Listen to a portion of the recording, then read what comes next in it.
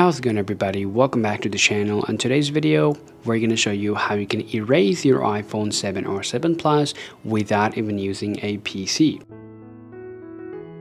Now, if you want to sell your iPhone or give it to somebody else, you probably don't want to share every single content which you might have on your iPhone.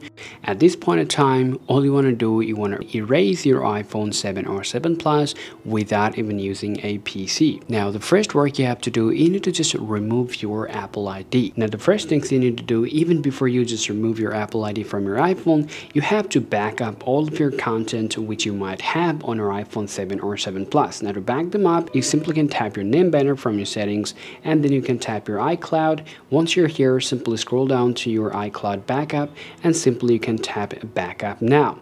Now, once you've just done doing the backup on your iPhone 7 or 7 Plus, the next things you just want to go ahead and do is very simple. All you want to do is just go ahead and open up your browser, and then you want to just visit this website called appleid.apple.com and simply tap go. Once you're here, it's going to ask you for the passcode. Now just go ahead and tap continue with the passcode, and then it will give you the access to your Apple ID.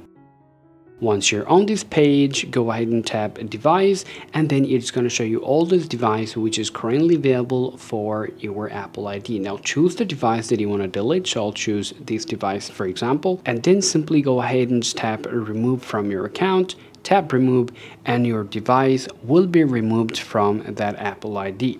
Now once you've done that, if you want to double check it, you can just open up your settings and then tap on your name banner, and then you can double check it from here, and then it will tell you whether your device is still connected to the Apple ID or not. So here, as you guys can see, the trusted device is not available here. That means the device now has been removed from that Apple ID. Now once you're here, simply go ahead and tap sign out, and then enter your Apple ID password, and then tap turn off.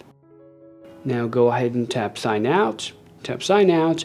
Your Apple ID will be logged out from your iPhone 7 or iPhone 7 Plus. Now once you have logged out your Apple ID on your device, and now you can scroll down to your general, and then you can scroll down to your reset option, and then you can simply choose this option called erase all content and settings. Now enter your passcode, and then you're going to get this pop-up. Go ahead and tap erase iPhone and do it twice, and your iPhone is going to take a restart, and it's going to delete every single thing that you might have on your iPhone, and it'll be look like that you've just got it out of your box. Alright guys, so this is how you can just erase your iPhone without the help of any computers, and this is how it's done. Hope you find this video useful for you. If you think so, be sure to leave a like and subscribe to the channel to get more useful video content for yourself.